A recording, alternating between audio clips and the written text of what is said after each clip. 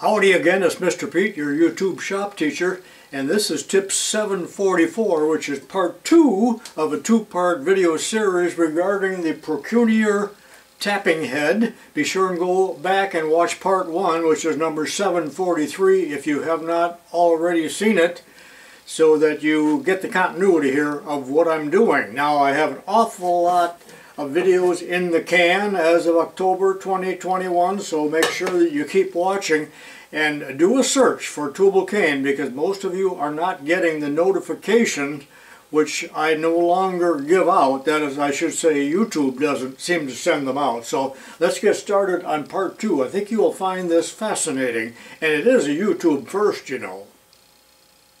So what these two videos are all about is how the Procunier tapping head or tapping attachment will help you to tap rapidly on any drill press, and I have several videos on that, and I'll show you the links in the description, so check them out if you haven't already seen them.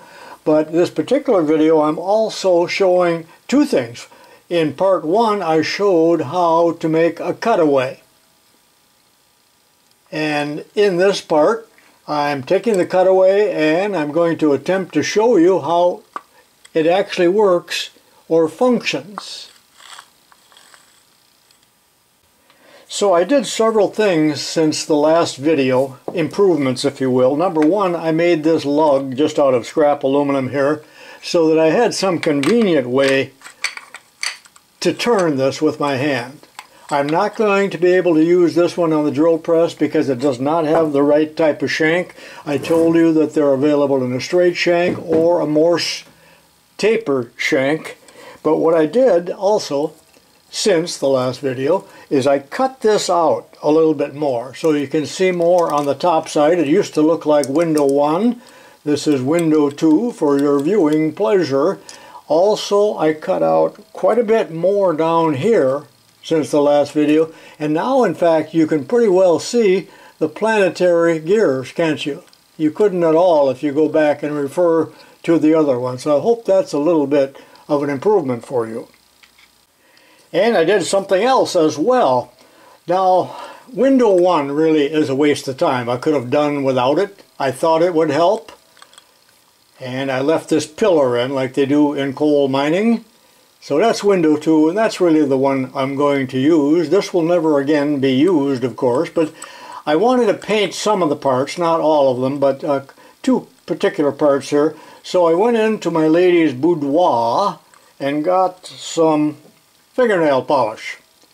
Now that looks pretty cruddy, but it dries fast, and I didn't have to leave the sanctity of my house to get it. However, she had some yellow and blue, but they were almost transparent, worthless. So I had to go next door to Sophia's house, and she had a whole purse full. You know, she's 19 years old. Whole purse full of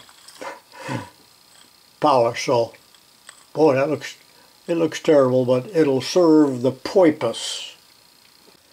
I'm going to proceed to take this one apart simply so I will have some of those parts duplicated and in my hand when I compare them to the cutaway. Tell your friends if you like this video or if they like this type of mechanical videos. There is no electronics involved. Everything is visual and understandable, I hope.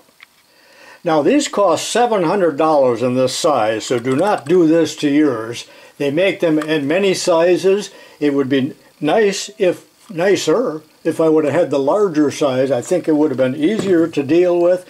Well, I have removed the fastener so I can take this apart real quickly. Pull this out, and this is called the drive shell, and they marked it at the factory. You see that? There's the ring gear, part of the planetary system.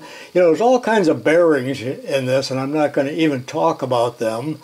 But this is the drive shaft, a drive shell. Remember, the shaft does not go all the way through. It's like a half shaft here and a half shaft down here, much like that Ford transmission that I cut apart and you may have watched.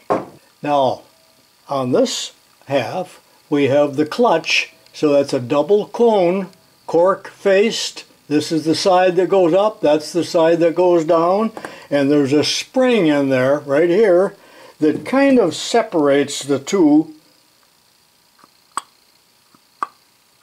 so that it idles or remains more or less in neutral when you're not using it. That's the purpose of that.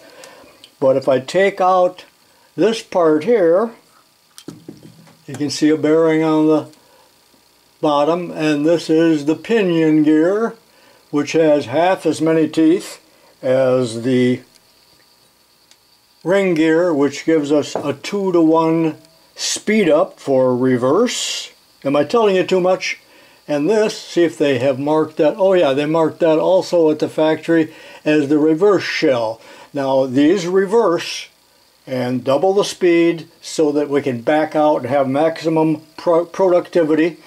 And if we did not want to back it out, we wouldn't even need this part. Of course, we'd need a bearing here and a way to support the shaft. So here's the other, I'm going to call it a half shaft. That's not the correct name, but on the end of it is the chuck, and the collet is missing. The collet's over here. Collets cost probably 50 bucks a piece. I only own one of them in a number 10 size. The maximum tap size for the number 1 is 1/4, but in aluminum, not steel.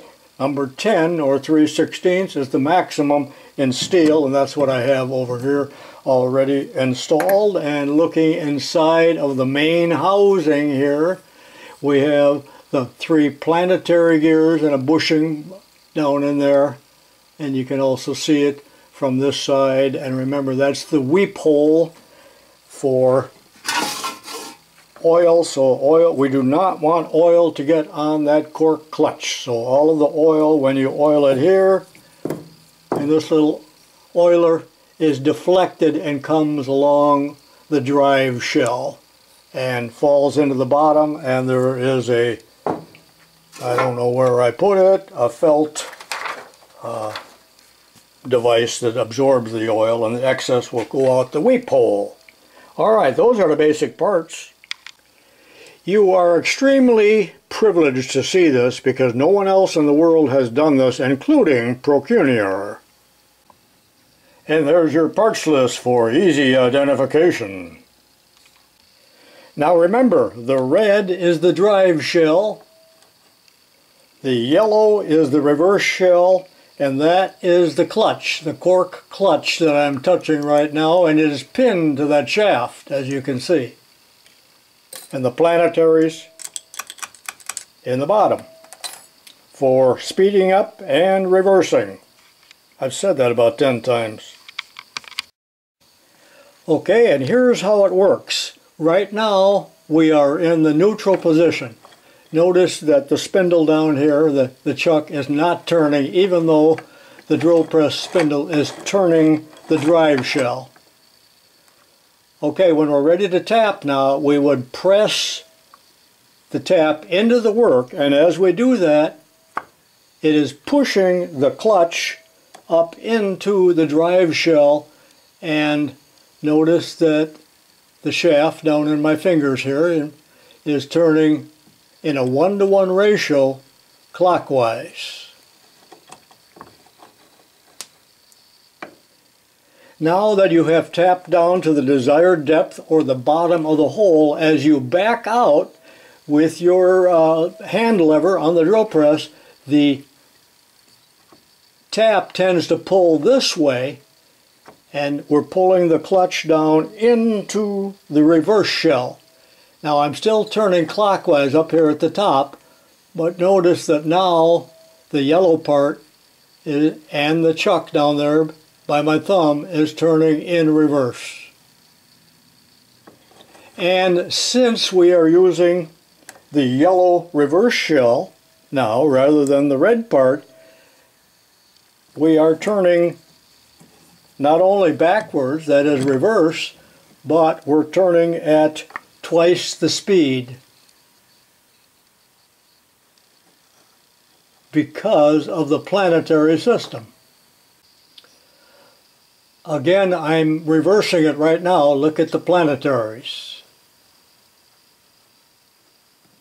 Is that clear as mud? So in review, as we are tapping and engaging the tap into the work, we are pushing the clutch into this taper. And it's a very soft feel to that and a great deal of sensitivity. And then when we are reversing, we're backing this out just a little bit, and as we back it out, it is going and engaging into the reverse shell.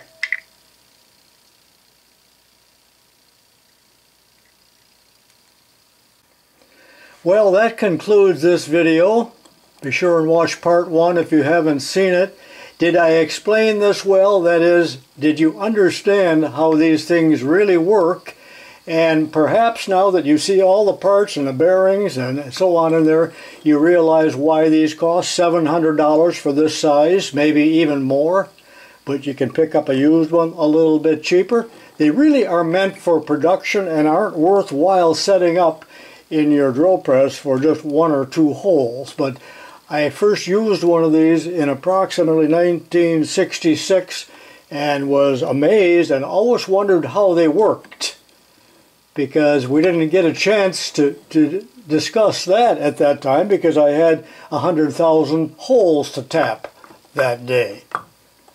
Leave a comment if you liked this and let me know if it was bad or your input as to what you might think, or have you used one of these? This is tubalcain saying so long for now and see you next time. Be sure and watch many of my other videos. This is extra credit. As I age, I am becoming more and more forgetful and incompetent. Did this video mean anything? That is, did I explain it well, or is it just an old shop teacher rambling about something he knows nothing about?